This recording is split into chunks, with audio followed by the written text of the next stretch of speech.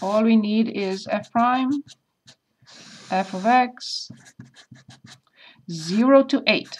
Nothing else. That's exactly what we are asked to study. Just 0 to 8. Good. So I will find the first derivative, f prime of x.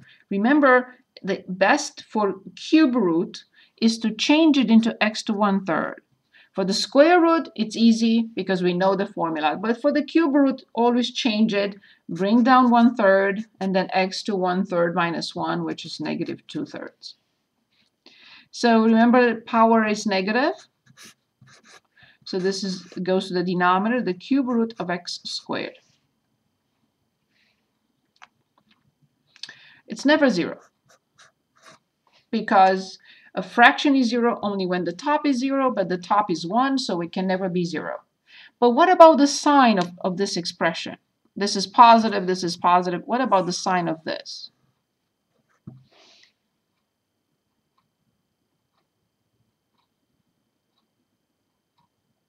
It's always going to be positive. Very good. I don't have anything to put in here, but definitely this must be the absolute minimum, and this must be the absolute maximum. And when I plug in 0, I get 0. When I plug in 8, I get 2. So 0, 0 must be the absolute min, and 8, 2 must be the absolute max. No local or relative max or min, because these are the endpoints of the interval. The local max min cannot be at the endpoints. Okay, let's look at a word problem now.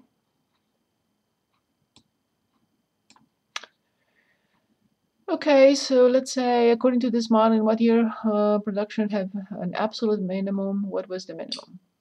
Okay. So this is one possibility. We have to use a calculator to determine because we cannot solve this equation, of course. If you want to do this, if you want to do, I don't know, unemployment, it doesn't matter to me. So we are given, as you see, according to this model, in what year during the period. So we are given a closed interval. This is our closed interval from 2003 to a 10-year span, 2003 to 2013. Was this percentage a maximum? Yes? Is this okay?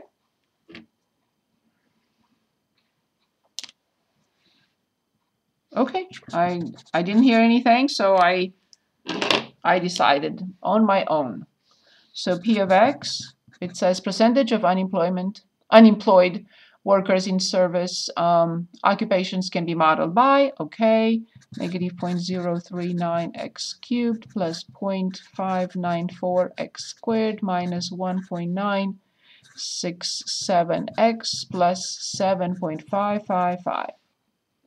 X is the number of years, so x equals 0 represents the year 2003, and x equals 10 will represent 2013. Okay, perfect. So where was the maximum? No problem. We will just simply repeat what we just did. From 0 to 10, and this is P prime, and this is P of X. I have to find the derivative, set it equal to 0, find if there is a solution. I'm sure we will find solutions, put it in, and then study on that interval. So P prime, I'm just going to write it. Negative 0.039 times 3 times x squared plus 0.594 times 2 times x and minus 1.967. And I'm just going to enter it because I have to set it equal to 0. I don't need those coefficients. I will enter them as they are. So yeah, let me see if I have this feature in the software because I have not tried. Yes, I have it. Good. That's even better. So let me do it there. So yes, yes, and it's degree 2, yes. How do I click on next here? How do I click on next? Probably graph on the left side. I think I have to go down. Okay, I have to jump. How do I? No, just click on graph on the left. Graph on the left or graph on the right? Right where your mouse is. Okay, right there. Got it. Good. Thank you. So negative 0.039 times 3. You should calculate it for me. Okay, then it's positive, and it's 0.594. Calculate it for me, please. And the last one is negative 1.967. Okay. And now how do I get to solve? Same thing, graph again. Really? Look at that. Excellent. So I get x equals 2.08 and x equals 8.07. Awesome. Okay. Good. So then I put them in the table. So I have 2.08 and 0, and 8.07 and 0. And now I have to study the sign. I want the function in there. Oh no, I didn't mean that. I meant this. Okay, I want this. Okay, so I have negative 0.039. I don't need to do this because I know it's quadratic. So I'll stop because I know it's quadratic. Between the solutions will be the opposite sign. So between the solutions will be positive. But you know how to do it, right? You just plug in numbers, plug in 0, plug in 5, and plug in 10, and you'll get that. But now I have to plug in these numbers, although I already know what the answer would be. This is right here. In 2008. Oops. In 2008. No, it's 8 years from 2003. Sorry, x equals 0 is 2003. So 2011. Let me cross it out. 2011 is the maximum. I study the sign, so this is definitely the maximum. But to be exact, I should determine these numbers.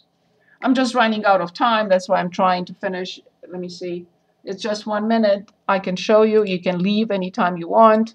So let me finish it up. I have to put in, where's our function? Okay, here it is. So negative 0.039 x cubed. And then I have plus 0.594 x squared. And then I have minus 1.967 x and positive 7.555. Okay. And I want all these numbers. I'm going to determine all of them. For 0, of course. Then I want for 2.08. Then I want for 8.07. And finally for 10. And now I have everything in the table correctly. So the first one, of course, was 7.55. The next one was 5.68. Of course, the next one has to be 9.87. And the last one, 8.29. And I'm going to stop sharing. Thank you for being patient.